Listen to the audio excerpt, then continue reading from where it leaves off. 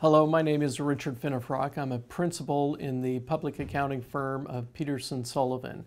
We're located in Seattle, Washington.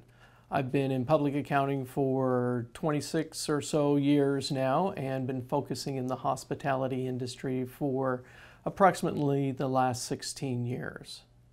Today in my segment, I'd like to cover some new information for you that will help you in filing your 2016 federal income tax returns, and also a few ideas which may help you in saving taxes for the year. First off, there are some new deadlines for filing various informational reporting forms.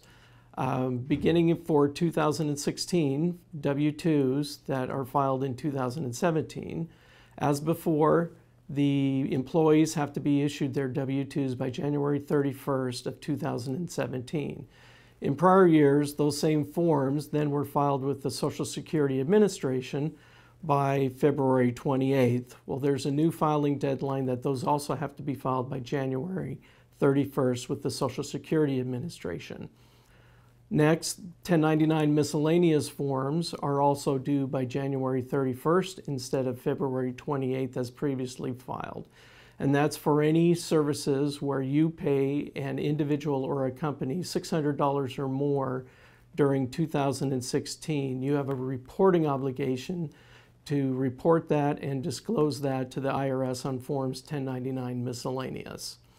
So in preparing for issuing those Forms 1099, be sure that you have all names, addresses, and taxpayer ID numbers for anybody who you did issue payments totaling $600 or more for the year, and also perhaps in your accounting system if there's a methodology for having that set up so you can quickly identify who those people are that you did issue payments totaling $600 or more for a year would be very helpful. In addition to the reporting requirement of Forms W-2 and 1099s, as a restaurant owner who has employees that are tipped in the ordinary course of business, if on a typical business day you employ more than 10 employees, then you are also required to file an annual Form 8027, which reports the total amount of tips earned by your employees during any calendar year. I've had the question as to whether that 10 employee count is based upon just the number of tipped employees or if that would be all employees in the restaurant.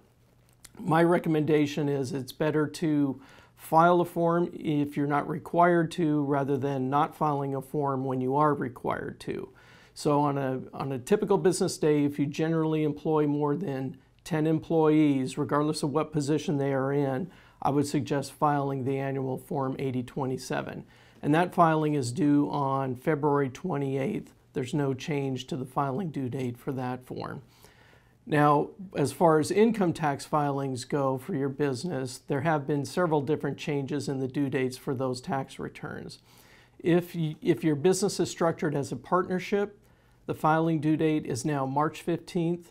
So for the 2016 tax return, that will be March 15th of 2017. If you're formed as an S corporation, your S corporation return is also now due March 15th of 2017. There is no change to the due date for that filing. If you are formed as a C corporation, then instead of filing March 15th of 2017, you now have until April 18th of 2017. Moving on to some tax savings ideas that you could do between now and the end of the year.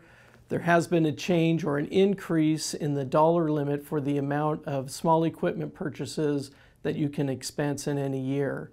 It had formerly been that only equipment purchases costing less than $500 could be expensed in a given year. The IRS has increased that threshold to $2,500 a year now. So those types of items that you were purchasing that might cost $800, $1,200, that you used to have to capitalize and depreciate for income tax purposes, you can now simply expense them directly on your income tax return. For other items that cost more than $2,500, you are allowed, to the extent of your otherwise taxable income, you are allowed to expense those items fully in the year that you purchased them through depreciation for 100% of the cost. And there is a dollar cap limit on that. It's $500,000 of certain of these types of expense deductions can be claimed on your income tax return. But again, that's limited to the amount of taxable income you would otherwise report. There is also what's called 50% bonus depreciation. So on equipment, furniture, fixtures acquired during the year that exceed $2,500, or if you happen to do a remodel or refresh of your restaurant operations, then you could expense up to 50% of the cost of those improvements on your tax return for 2016. Now, if you happen for some reason, if you happen to install an elevator or an escalator in your property, those types of costs will not be eligible for the 50% bonus depreciation. In addition to those items, if by the end of the year you should happen to donate food inventory to a charitable organization, then there's an enhanced deduction allowed for restaurant operations for such food donations. Typically, the amount of the donation deduction would be limited to whatever your cost was to acquire that inventory.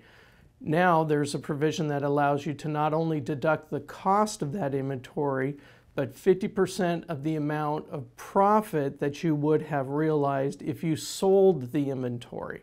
So that's an enhanced deduction for inventory of food that's given to further the charitable intent of an organization that's for the needy, ill, or infants.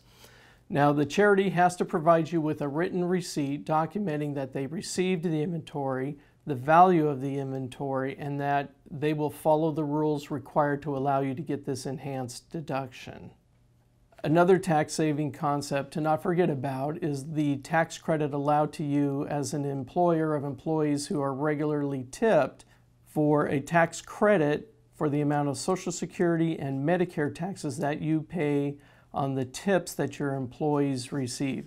Now that's a straight tax credit versus a deduction for payroll taxes, so the tax credit is incredibly more valuable to you than the deduction. In addition to the federal tax credit that you are allowed for Social Security taxes paid on tips earned by your employees, you may also be entitled to what's called the Work Opportunity Tax Credit. That's a tax credit based upon a percentage of the compensation you pay to your employees if those employees fall within one of 10 different targeted groups. Those 10 groups include qualified veterans, members of needy families that receive government assistance, certain ex-felons, and individuals or family members who are receiving food stamps. In order to avail yourselves of the Work Opportunity Tax Credit, there actually has to be a pre-approval of the individual by the Washington Employment Security Department. In the information showing on your screen, there is a link to the Department of Employment Security's website that will help you walk through the process of applying for the Work Opportunity Tax Credit. There are a number of companies that offer the service of going through the administrative process of making the application and doing the calculations to determine how much of a tax credit you are entitled to. So in summary, planning ahead for your 2016 income tax filings, be ready for the shorter due dates for various tax returns depending upon the nature of your business. Consider acquiring furniture, fixtures, and equipment by the end of the year. You don't even have to have paid for it by the end of the year. You just have to purchase it, have it on site, and have it in service by December 31st in order to claim a deduction for it. And finally, if you're not already availing yourselves of the Work Opportunity Tax Credit, do consider following up with that program for 2017, as you may be entitled to the tax credits going forward.